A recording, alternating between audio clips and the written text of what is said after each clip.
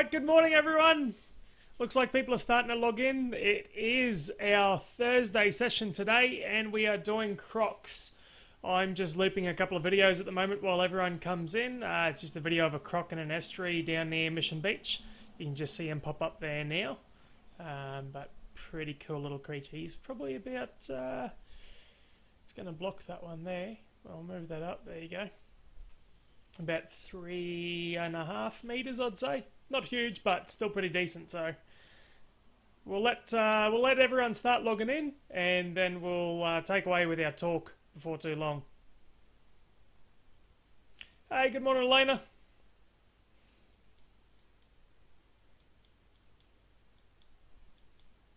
Morning, Steph, and kids.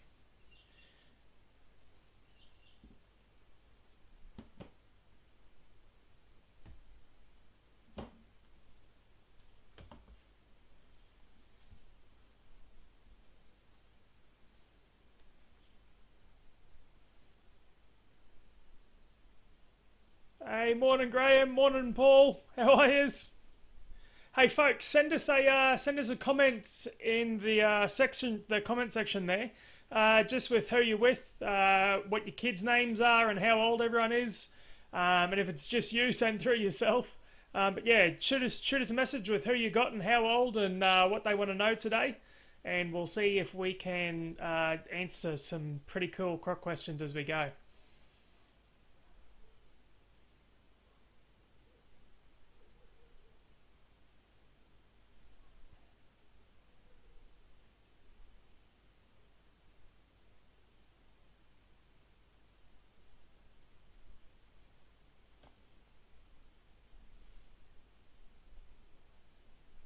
Alright, so if you missed the start, I'm just looping some videos at the moment showing a croc in an estuary in Mission Beach. The tide isn't moving there, so this croc's just kind of cruising around.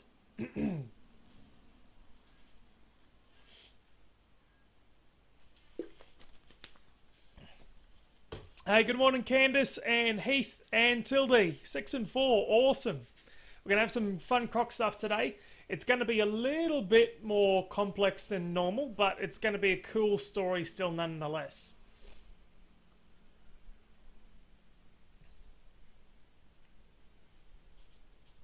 Alrighty, well, let's get started.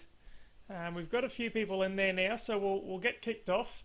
Today we are talking about crocs and essentially movement and migration rather than their basic kind of behaviour and what they do and what they need. Later down the track, I might see if I can get someone to link in with us, someone that might be a croc keeper or feeder, someone from maybe Hartley's Croc Farm or something like that. I'll put some names up later and hopefully we can wrangle one of those lads in to have a yarn.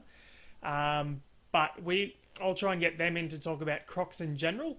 But today we're actually going into ecology research. So we're going to do a 3-part series on ecology research from around the world.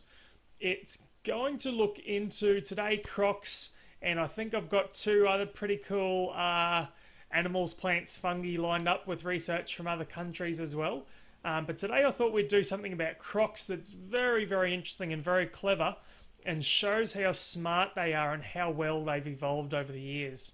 Now, a lot of us know that crocs are very, very old. Essentially, they're dinosaurs, living dinosaurs.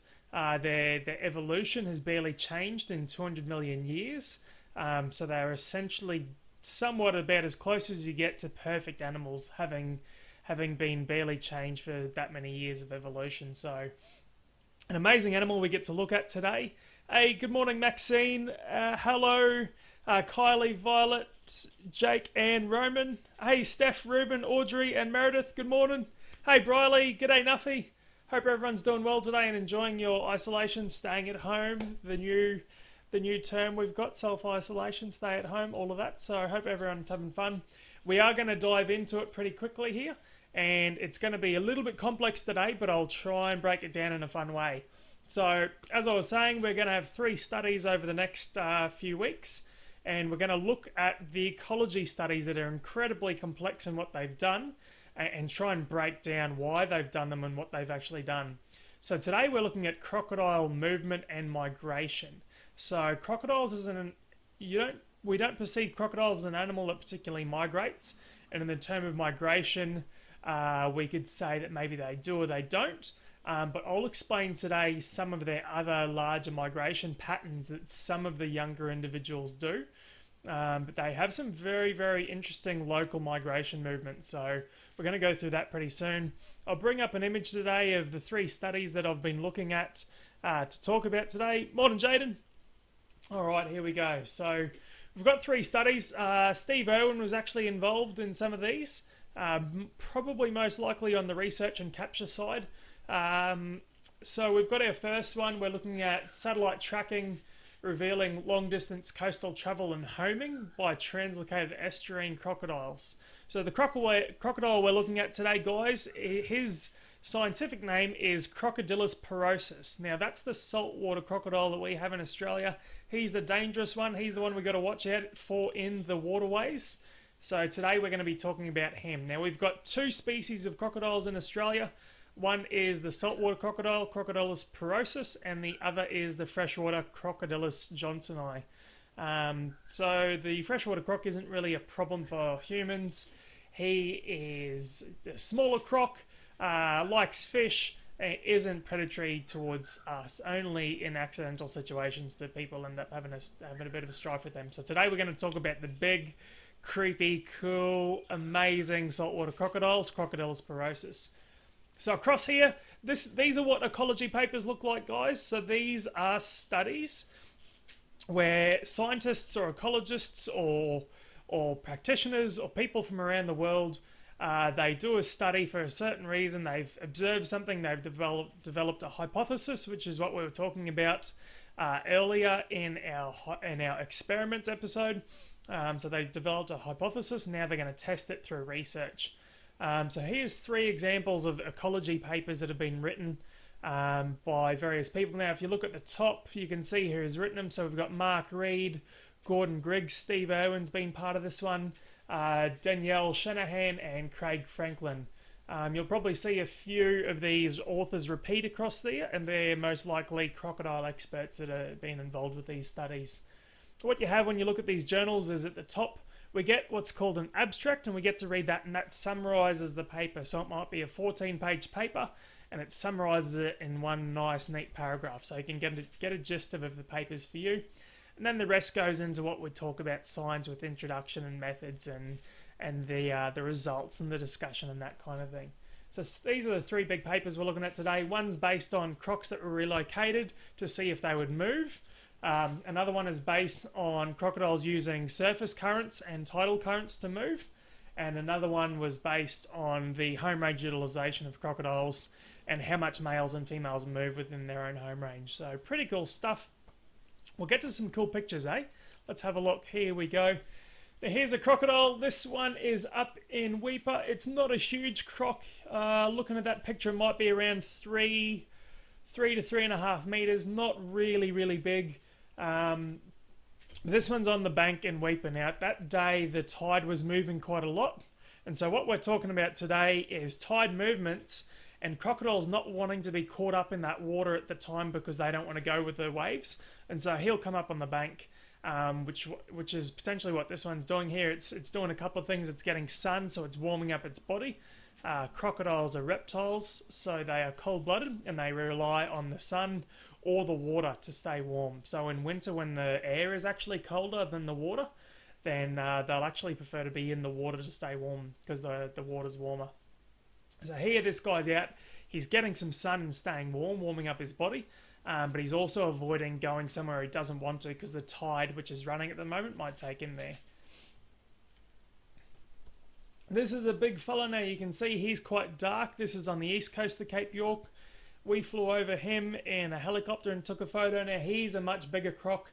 He is 4 meters plus. Now it's hard, very hard for us to be able to get an idea of size of crocs. And most of the time when you hear someone say, I saw a 6 meter croc, I would say it's a little bit of a lie, and it's probably more like a 4 to 5 meter croc. If you see a 6 meter croc in the wild, that is an absolutely huge croc. A 5 meter croc in the wild is an absolutely huge croc. Now on this croc here, you can see he's missing a scale here. there's a good chance he's a croc from a study where they've removed that scale to be an identifier of him. So on his tail there, he's missing a scale on his tail. They might identify him by that missing scale. Potentially he also lost it from something else, but quite often these days what we see is scales removed so scientists can identify individuals. Hey, good morning Teresa, Denise and Wade, how's it going? We're talking about crocodiles today and ecology research around the world, and we're looking at movement and migration patterns in crocodiles based on a few research papers. Steve Irwin was part of some of these as well. So here is a absolute whopping croc that we saw a few years ago in Cape York when we were flying over doing aerial work on feral pigs. Really big guy. We saw him from way back and we actually circled around. The helicopter came back to take a couple of photos. Yeah, you can see how dark this croc is now. He is a big alpha. Let's zoom in. Alright. Now that is a very, very big croc. Very jet black. Now their colour ranges, and a lot of the time there's nothing particular that determines their colour. That's part of what's thought at the moment anyway. Sometimes people believe they get darker as they get older. Sometimes people believe it's their environment as well. But there's nothing too sure on that. So this guy's quite dark, very black. But I think he would probably be close to 5 meters. He's a big croc. He's very, very big. Now if you saw him in the wild on the ground, I think a lot of people would probably say he was a 6 or 7 meter croc, but you barely ever see them that big. So, all right. Now let's do a little bit of a background on crocs and what they do. So, hey, good morning, Shannon. How are you, mate? So they are a living reptile. They're very old. They've evolved over a couple 100 million years, and they've barely changed. So very, very interesting. Now, their geographic distribution in the world is quite big for this species. So for the saltwater crocodile we're talking about today, it is the biggest crocodile in the world, Crocodilus porosus. Now, their distribution is all the way from India down to the Pacific Islands. Now, if you have a look at this, we've got them in India, up in the top left there, all the way through Southeast Asia, through the Indonesian archipelago, Northern Australia and the Pacific Islands, so Vanuatu, Solomon Islands, New Caledonia, places out there. So they're very well distributed for an animal that we think is just in Australia. I think I grew up thinking that they were just in Australia. And there's crocodiles all around the world. So we've got the Nile crocodile, we've got alligators, and we've got caimans in South America. So there's lots and lots of different species of crocodiles out there. Now, Crocodilus porosus being the biggest is one of the most responsible for deaths in people, unfortunately, partly because of its large distribution and the fact that it loves eating animals that are on the land. So wallabies and dogs are popular meals in Australia, the occasional cattle, a few other things. Now, the interesting thing about this map is that essentially when you isolate a population on an island, that's when you start to get what's called species diversification. So if you look at Galapagos Islands as an example, the Galapagos Islands are a set of islands over in South America off Ecuador, and they've been isolated from the mainland for thousands of years. Now, on those islands, because the animals that are on those islands were separated from the mainland, there's a barrier for gene transfer. And so over the years, there's been natural selection for certain genes.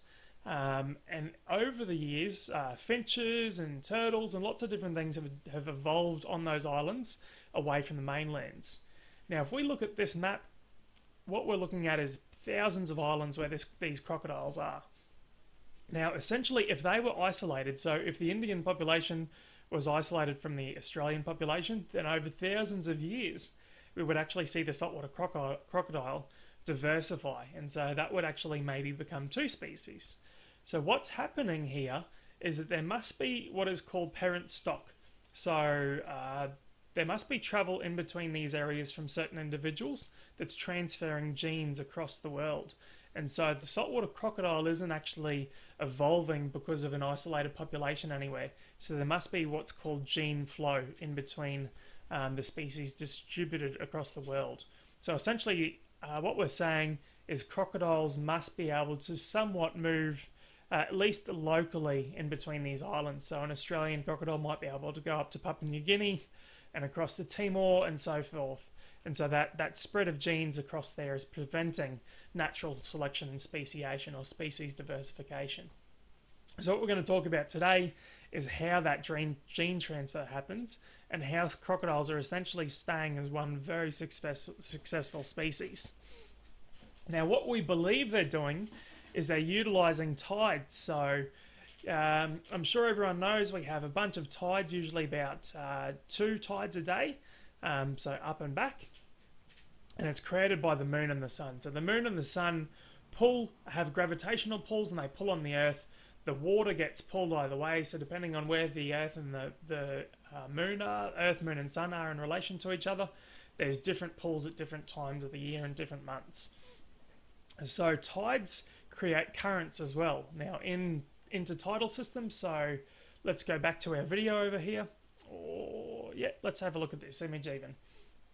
So in this image here, we've got an estuary that's just off the beach at Mission Beach. It's coming inland, and we've got a croc just over here near this bend here. Now, that croc is, he's moving around a little bit at the moment, but not too much. And the tide's quite still at the moment as well. But in these areas, the tides will move, so water gets pulled out and then water gets pushed back in, which creates current and water movement. Now, what scientists have discovered, and within these 3 papers, they've studied in the Kennedy River, which is up near Lakefield National Park, or Renewer, in northeast Queensland, and in Western Cape York as well, through various studies where they've put devices in the water over 20 kilometres to log where crocodiles go. They've actually discovered that crocodiles move if they're going on long distance travel, so that's travel 3 kilometres and above, that they will nearly always move with the tide. In short range movements, so short range is classed as 3 kilometres in a day, so 3 kilometres a day travel, that's about it. They actually don't move a whole lot, and they'll move with the tides or against the tide, so it doesn't matter. But in cases where a crocodile is going to go from the top of the estuary all the way out to the beach, out to the ocean, if he's going to do that, nearly every time, in every case, those crocodiles would move within 1 hour of the tide turning. So let's say the tide's still, nothing's happening, and the crocodile wants to get from right up near, let's say, the top of the estuary there near the mountains, all the way down to the beach. He's actually going to wait until the tide turns and it starts going out, and he's going to travel with the tide. He'll always do that. Now, on long distance travel, so travel over 3 kilometres and usually up to 10 kilometres a day, those crocodiles within the estuary that are doing that long distance travel will only travel with the tide. Now, if the tide happens to stop or change direction and go against where they want to go, the crocodiles either sink to the river substratum, so they go to the bottom of the river, or they go up on the bank. Now they could tell this because when they captured 28 of these crocs in the Kennedy River, and they surgically implanted temperature and pressure devices in them, and these devices would also get picked up along the river by these sensory beacons. And so what they would do is they would trigger a beacon, and they would say that croc is heading in this direction if it was on a long distance travel. But when that tide changed and it wasn't going the way the croc wanted to go, the croc would actually go, "No, I don't want any of this. I'm going to go for a snooze," and he'd go and sunbank on the bank and get some sun and warm up.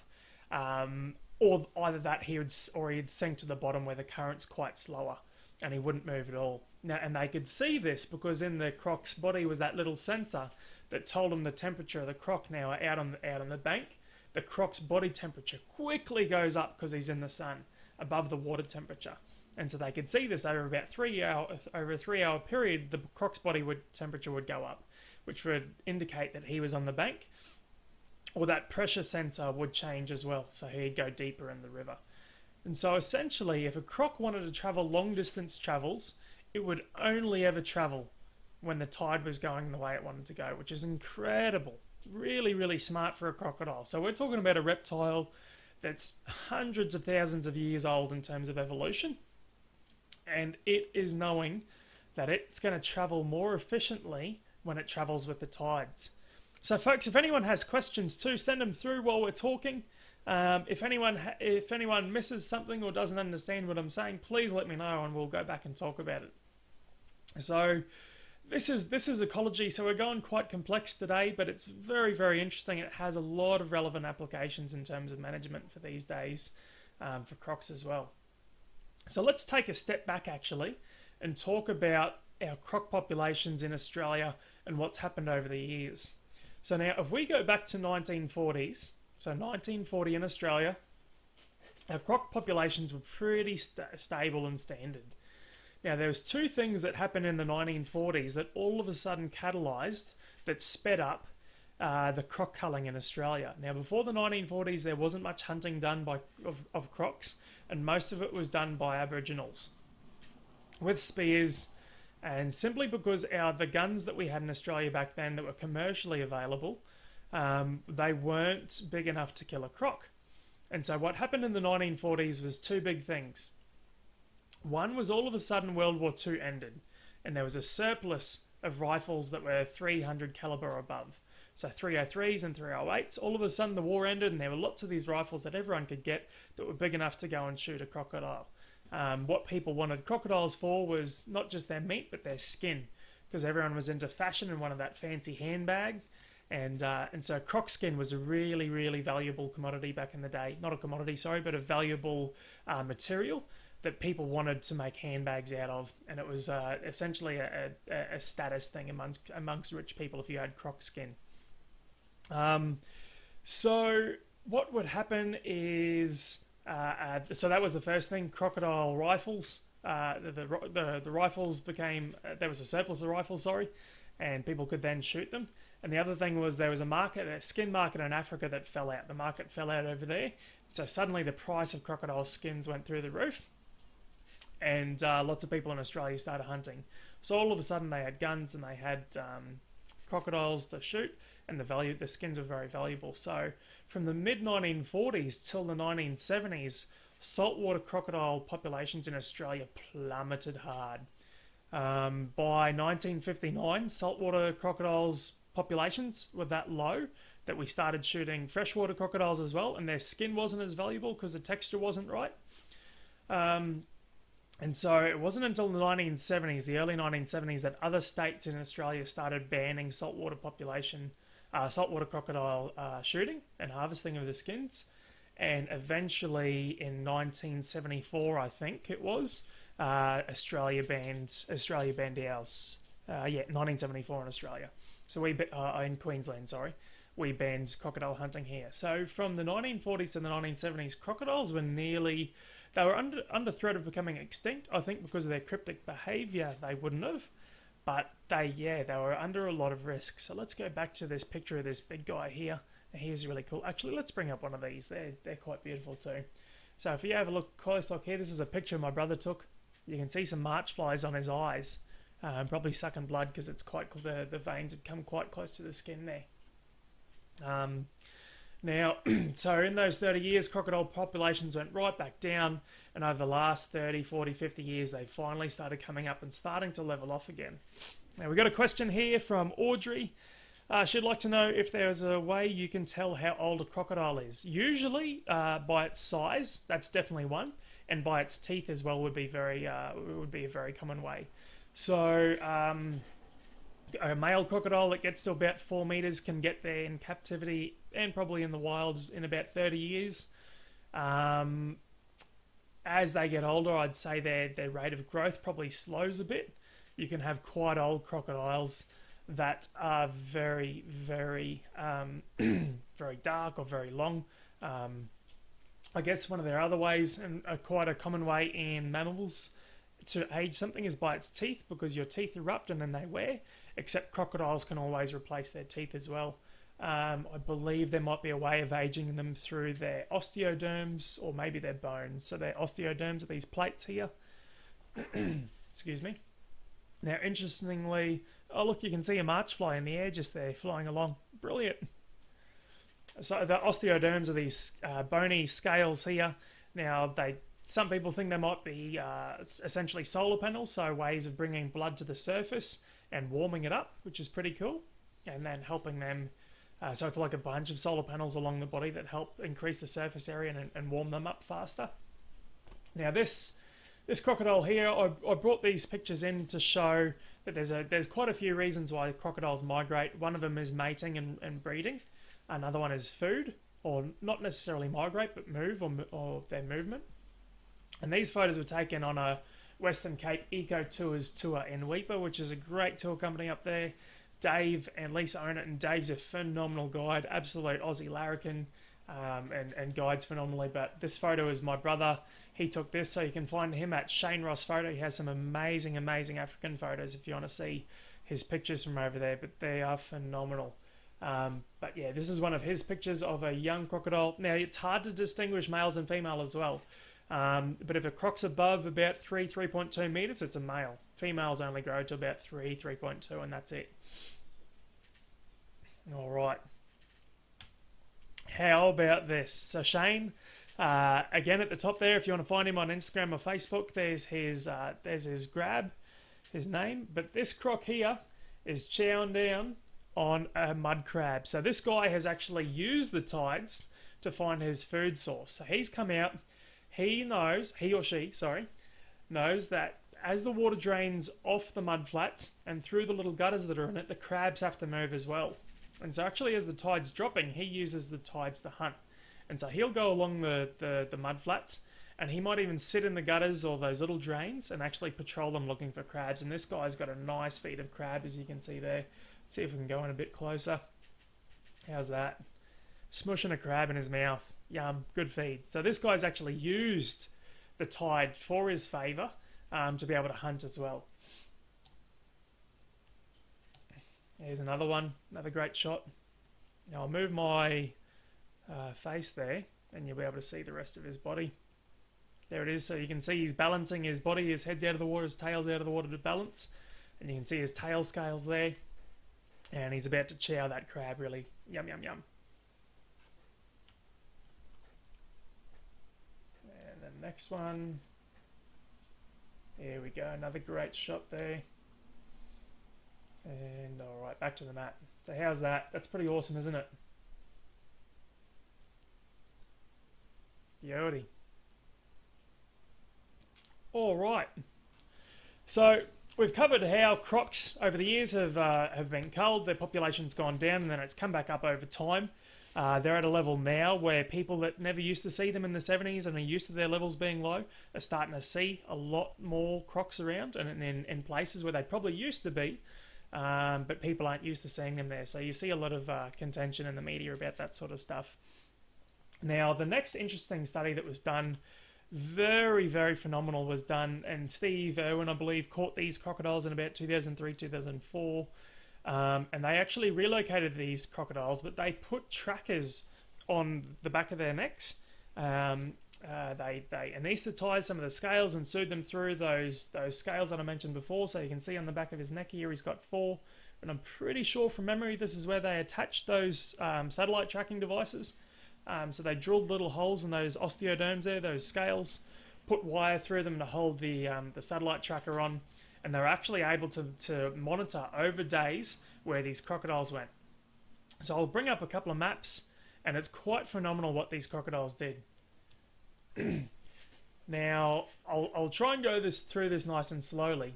But what we're looking at here is, let's look at the one on the left, the map on the left for now. This crocodile was caught in the Wenlock River. So the Wenlock River was one of the Irwin's very popular study sites. It's supposedly one of the best, has some of the best nesting habitat for crocodiles in Queensland. Very wonderful. And so they actually caught these crocodiles in the Wenlock River, and then they relocated the first one up to the Jackson River and actually monitored it moving back over time, and it used the surface currents in the ocean to move. And so what these crocodiles were doing was, just like they were moving in the estuaries themselves, they were actually using residual ocean surface currents to move through and back home easier. So they actually knew where home was, and they've actually trialled by putting magnets on crocodiles' heads. If they have a magnetic ability or a honing ability like turtles and migrating seabirds. if crocodiles are able to go back home using the Earth's magnetic field. And it seems like they are, because magnets disturbed how they would go back home. Now, this first one, Crocodile A, let's call him, went from the Wenlock River up to the Jackson River on the 25th of August, and by the 20th of September, so a month later, he was already home. Now, I believe that Croc averaged about 7 kilometres a day. He moved 7 kilometres a day, and the way he did that, now crocodiles being reptiles, they don't have a great aerobic ability. So they're not athletes. They're not out there doing Usain Bolt sprints, 100 metres in under 10 seconds. Ridiculous. They're just cruising. They're very low cost energy animals, and quite often sit and wait predators. So they don't want to exert a lot of energy to move, but they're smart enough to know if they catch a current in the ocean that they can go home a lot easier. And so this guy, he moved back home within a month, that first one. Looks like we've got a question here from Candace. How many eyelids do crocodiles have? I'm not a croc expert. It'd be best to ask a couple of guys, but I know they've got at least 2. Well, they've got the normal eyelid, which we have. They also have a membrane across their eye called a nictating membrane that I believe can move as well, called a nictating membrane that gives them some sort of vision underwater as well. So there's at least 2, I guess, what you would call eyelids in there. Hey Katrina, how you going? Hey Ben and Brett, Tani and Charlton, welcome. Talking about Crocs, lots of fun stuff, and exploring how smart they are. Alright, now let's have a look at our Nesbitt Croc, so Croc C. Now this guy was caught in the Nesbitt River, relocated down south on the 14th of September, and in a matter of about 3 weeks he made it back home as well, utilising again surface currents. Now he was travelling at about 11 kilometres a day, which is phenomenal for Crocs. Same thing, he waited around. Some of these Crocs actually waited, and then, travelled as the ocean currents became favourable. They travelled fast with the currents. Now, if we have a look down the bottom, folks, let's try and see how we go here. If we can, oops, sorry, I'll move my head there so we can see that graph. There we go. Now, if we have a look at the graph on the left, what it shows is the date from when that crocodile was relocated and the distance it travelled each day. So you can see that first croc, he didn't move much in the first couple of days. He might have just been sussing out where he was. But crocodiles are, we believe, they're territorial. And so what he did was he just stayed locally for a couple of days. And then all of a sudden, he had this massive movement of distance. So there was one day he was travelling nearly 9 k's a day. There's another day where he travelled about, that looks to be about 16 kilometres in a day. And that would have been these big movements down the coast, all the way back to his home. And some of these crocs were seen right back at the exact spot that they were captured. So it shows quite what's called site fidelity. Fidelity meaning they want to be back where they were. So they're locals to an area. Same thing on the other side. This crocodile moved a lot quicker than the other one, so potentially the ocean currents were more favourable, so he got to move with the ocean. And you know how, like in Finding Nemo, they say there's the EAC, and Crush catches the EAC dude and he's cruising through it. Similar for these crocs, so they're actually catching these currents on the water and travelling with them to make it much easier for them to travel. What was the distance from the Jackson River to the Wenlock? From memory, that one was about 50 kilometres. I'd have to check. Yeah, I'd have to check the exact figures on that one, Teresa. But yeah, from memory, the other two were a bit shorter. They were 50 or 60 k's. And then this one, which I'm about to show you now, he was phenomenal. No, not that one, not that one. Where are we? There he is. All right, now this one was a distance of about 400 kilometres in about 20 days. So let's have a look here. He has moved... So he got caught in the Wenlock River. He was a bigger croc. He was relocated from the Wenlock River to the east coast of Cape York, a distance as a crow flies of about 120 something kilometres. But the total distance for him to get home was about 411 kilometres, and he did that in 20 days. Now, if we look down the bottom at his graph, he actually didn't move for quite a while, and he might have been getting his bearings. He might have been figuring out where he had to go. We've had roadworks here, so I'm just figuring out if I need to close a window or not. I don't think so. So if we have a look at the bottom of the graph, nothing happens for quite a while. So he got relocated on what looks to be the 16th of August. He was relocated from the west coast to the east coast. And from the 16th of August till about the 24th of November, so nearly 3 months, he stayed in that same spot. He didn't move around a whole lot. It might have been okay for a while, but he could have been quite stressed as well, because he could have been moved into another Crocs territory. He wouldn't have known where the food sources were. He wouldn't have been familiar with the area. And having that site fidelity that he likes to be home, he actually decided, no thanks, I'm going home, bugger this. And so I'd say around what looks to be the 24th, not the 4th of December, he starts moving back. So you can see on the map here, he's hung around home for quite a bit, and then all of a sudden, 4th of December, he started moving. Now, he would have been catching those ocean currents too. Apparently around December, that time of year, is a time, and it's also a breeding time. So he's probably trying to get home for the breeding season because he's missing out. Now, those ocean currents, that time of year, apparently northerly, going up the east coast there. And so he gets to the east coast, and then what happened when he hit the Torres Strait was he actually took a break on the island. He had pina coladas for 3 days, just having a bit of a suntan. What happened was the currents actually switched on him when he got to the top. They were going from west to east, so they were going against the direction he wanted to go, and he took 3 days off and just stayed on the beach. Now, the day he resumed and went back through the Torres Strait Islands, back from east to west, was the same day that the currents were going the same way he wanted to go. So the exact same day the current changes when he started travelling again. He'd taken his little holiday and he started swimming. Now he went back down, down, down, and then eventually returned to the exact same spot he was caught. So that took over 4 months, but the time he was travelling was only about 20 days. So if we look on the east coast here, 4th of December, he got to this point here.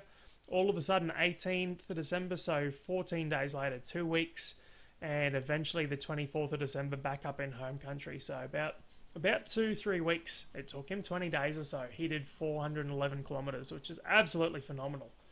Now, I've got a couple of little videos I want to show you here of this too. So before we go there, actually, a couple of the questions, and I said we'd go through the questions why people were doing these studies.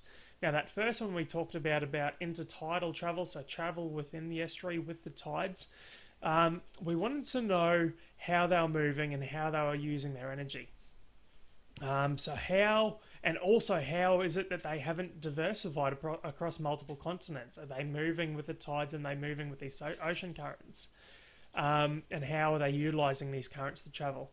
The other question we're asking the question we're asking in this topic is relocating problem crocodiles to another area successful, or are they just going to return home anyway? And so these 3 cases here where crocodiles have been relocated and then come straight home, says no, maybe relocating crocodiles isn't the answer. There's so much more to this, and it's a very complex topic that it's hard to say yes or no to anything, but it's good evidence in one direction anyway. All right, I'm going to play a couple of videos here. They are the videos of these crocodiles moving. So the first one's a 3.84 meter male. Hold on, let's pull him up. Here we go. Let's go back to the start. So this is one of the crocodiles that was relocated starting on the 18th of December. And over those few days, you can see the ocean currents along the side of here too. The direction of those is the same as the Croc. So he gets back down here, and he's actually going all the way down to the Norman. Actually, this is a different crocodile than those other 2, sorry. But he's a slightly smaller crocodile. He went back down to the Norman River. Now here is our big fella that we were just talking about. So 411 kilometers, 19 days. And this is the way he went. Now you can see the currents at this time of year are favourable for him to go up. And they kind of switch on him at the top there.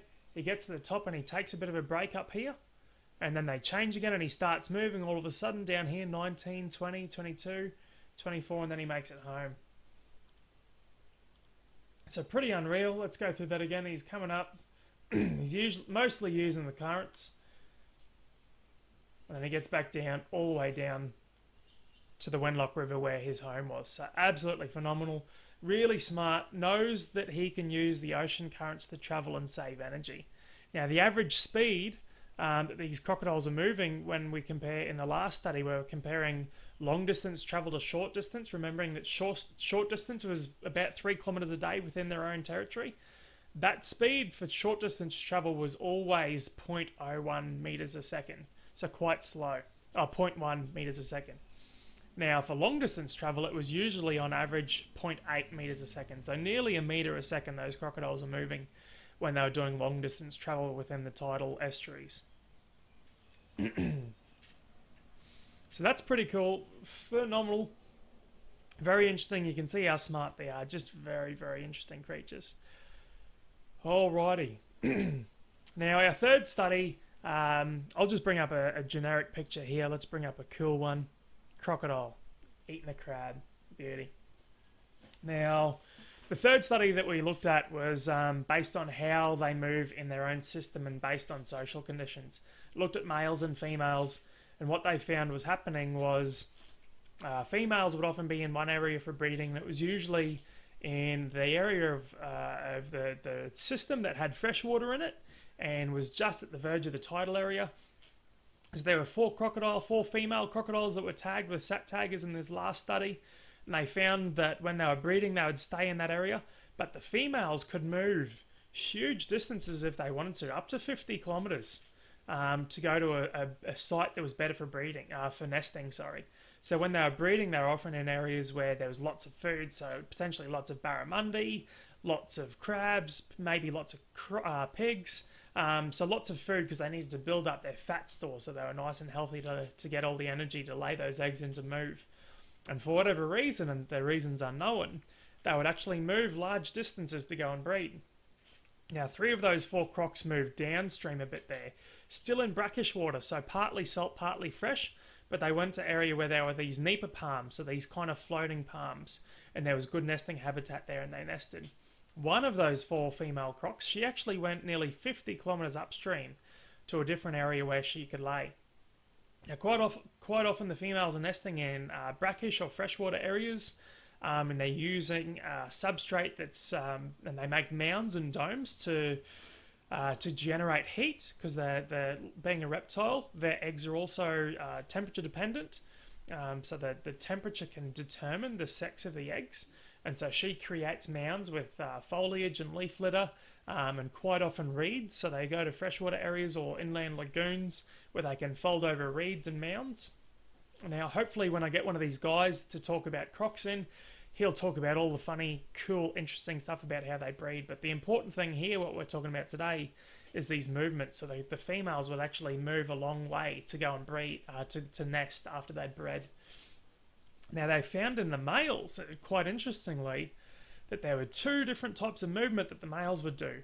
Some males would either stay in the area, and that what they would be doing there is they would be staying around there because their method of passing on their genes to be successful was to stay in one area and breed with as many females as they could. And we think and we believe that the bigger crocodiles would stay locally in the area, and they were territorial, and the technique they would use is essentially protecting their females and mating with them. Now, the second movement strategy we found in males was they were often younger males and a bit smaller. They would be nomadic. So instead of territorial, they would actually be nomadic, and they would move large distances through the estuaries, sometimes out in the ocean and into different estuaries to find mates. And so what they were actually doing was they were being sneaky, and they were trying to find unprotected females to mate with. So 2 different strategies.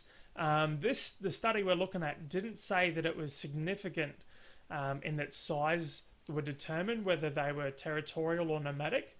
But the researchers believed that was the reason. And the 3 crocs that stayed territorial were actually a little bit larger than the 3 crocs males that went away and were nomadic. So by about the crocs that were territorial were about 4.2 meters compared to the crocs that were nomadic about 3.8, but still very, very big crocs. So quite interesting. So the males had different ways of moving as well. And now we know they move for food sources, and we know that they stay within territorial areas, but there's been studies done in Cape York. Now let's see if I can I'll bring up this Cape York map just for an example here. So there's been studies done where crocs from down along the west coast of Cape York here have actually moved to an island right up at the tip called Crab Island. They've relocated there, done these massive migrations just to go and feed. And what happens on this Crab Island at certain times of the year, hundreds upon hundreds of flatback turtles come up to nest. So they go up there and all these turtles are nesting, big turtles, and they're also, the hatchlings are coming out. So there's a brilliant documentary on this. I think it's called The Reptilian Battleground. If you want to look it up, you can find it, I think, on YouTube. But phenomenal documentary, Reptilian Battleground it's called. You can see these crocs coming up to try and either eat the hatchlings or potentially catch an adult turtle. So they were actually migrating. These crocodiles were migrating and probably using the ocean currents to take them there to Crab Island just to feed before they'd actually come back and then stay for the mating season. So really interesting behaviour there, folks. What we've seen today is that across these studies, we've seen that crocodiles use the tide to move and will nearly always move with the tide when they're going on long distance travel, so travel more than 3 kilometres a day. Nearly every case they would be moving with the tide to save energy. If they were staying within their area within 3 kilometres a day, short distance travel, it wouldn't matter so much. Now, if the tide would go against the direction they wanted to travel in their long distance travel, they would either go up on the bank and sun themselves, or they would float to the bottom of the sink to the bottom of the river and stay down there until the tide changed in a favourable direction. Now, that second study, they relocated crocs from the west coast of Cape York to the east, or from the west to further north. Each of those 3 crocs travelled all the way home, doing about 7, 11, or 20 kilometres a day on average. So huge differences. You can see on this map here. We'll blow it up a bit. That croc there moved huge distances to get back home. So potentially management implications there. So maybe relocating crocodiles does not work, but more study would need to be done there. And then our third study was looking at where crocs were within a system and the social interaction. So often you can have big males overlapping, we've found. You can still have big male crocs overlapping and being okay with it. And the social interactions there being that females are often in that intertidal zone, kind of fresh, kind of salt water for breeding, before going away to their nesting habitats. And then the males are either nomadic or territorial. So males will stay in one area and protect the females they want to mate with, and that's how they endure their genes, and the other males might go away. You know, they're nomadic, so they're moving around trying to find females that are unprotected. So a few interesting facts there today about crocs, folks. They're very smart. They'll move for food, they'll move for breeding, and they'll also move if they're relocated to go home. So quite smart, very interesting individuals. I will put the links of those 3 papers up when I post this video later. But yeah, really phenomenal. I also want to bring up a few these lads today. So here we go. We've got 6 Instagram accounts here, and these are blokes that I consider to be really entertaining and really knowledgeable, as well as, of course, that Facebook page I shared earlier of West Cape Eco Tours. But these are 6 accounts that I think are really good to follow. So we've got Mark Norman Croc Guide there. Mark's a really entertaining, has a brilliant voice, and he runs crocodile tours down in Proserpine, in the big systems down there. Unfortunately, obviously, with tourism being down at the moment because of the coronavirus, Mark's taken a bit of a break from his work. And then you've got Matt Wright, who runs that phenomenal TV show over in the Territory, and he's got his tripod croc that's absolutely huge. I just seen today he's got a croc called Bone Cruncher. If you have a look at his Instagram account, that he can be in the water with, and it's massive, and he can, you know, say stop and it'll stop. But for whatever reason, he reckons that's a 1 in a million relationship he's got with that croc, that you just don't try with others. Croc Country Australia, young fella here called Jesse. He works at Hartley's Crocodile Farm, but he's also got a page called Crocodile Country Australia, and it's got some great content there.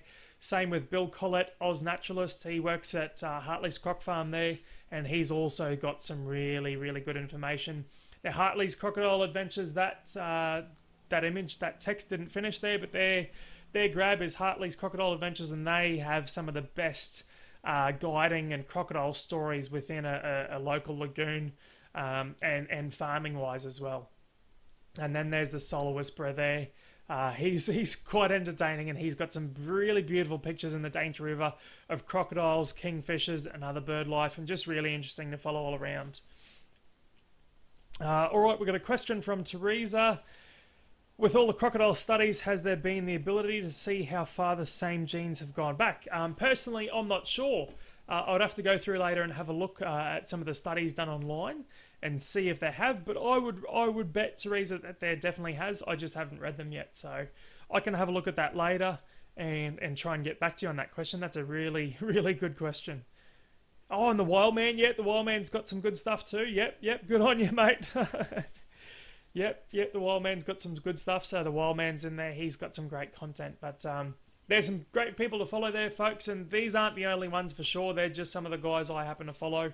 But yeah, get out there, find some of those blokes, and just follow them. There's some great content, and hopefully we'll get someone on to have a talk about crocodiles and some of the more interesting things around their lifestyles as well. But if anyone's got any questions, send them through right now. Send them through. Type me some questions and we'll answer them. And otherwise, we'll finish up with a video of those crocodiles that we watched earlier. So here we go. This is in an estuary at Mission Beach, and the tide isn't moving, and we see this crocodile just slowly cruising around. He's not going too fast. We'll take it forward a bit here. We come around this bend, and we can just... I've got to move my face here. There we go. So we can see that croc there just in the water, just cruising along. All right, here he is, and I think we get a little bit closer and have a look at him. Looks to be a male. He's a decent size, but he's just cruising, and he's curious too. He's curious at what the drone's doing. This has taken quite a few years ago now.